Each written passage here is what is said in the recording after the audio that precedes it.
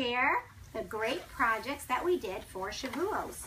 Doing projects is a great way to learn about the Chag.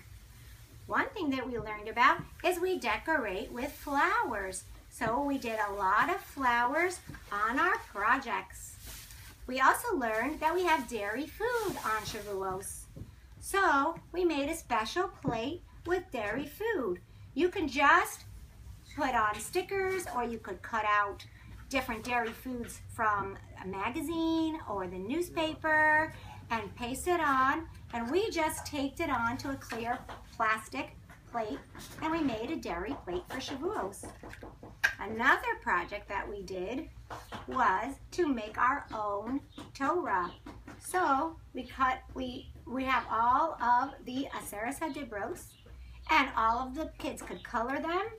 And if you know how to write, you can write the Aseres HaDibros. Then we cut it down the middle, and we taped it. We glued on sticks so that we could roll it up and make our own Torah scroll. We put a little ribbon and a little flower for making our Torah.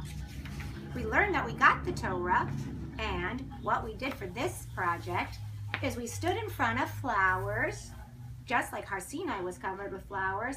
We gave a hug to the Torah.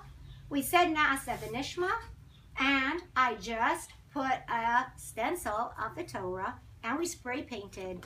We put a little ribbon so that it could be hung up. Another thing that we learned about was Bikurim. What we did was we took all of the Bikurim and we colored them and we cut them out and made our own beautiful Bikurim basket, complete with flower, because we learned that Har Sinai was covered with flowers. This could be great for a Shavuot centerpiece. The last project that we did for this Shavuos was we made the Megillas Rus puppets. We learned that we read Megillas Rus on Shavuos.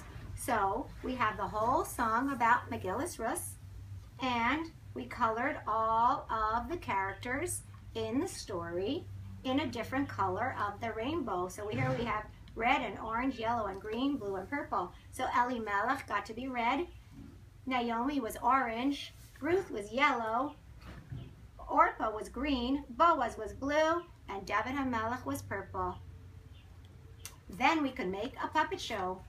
I used popsicle sticks in coordinating colors for the puppet house.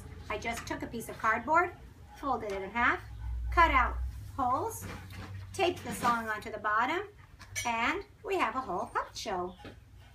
That's what we did for this year's projects. Check back for next year.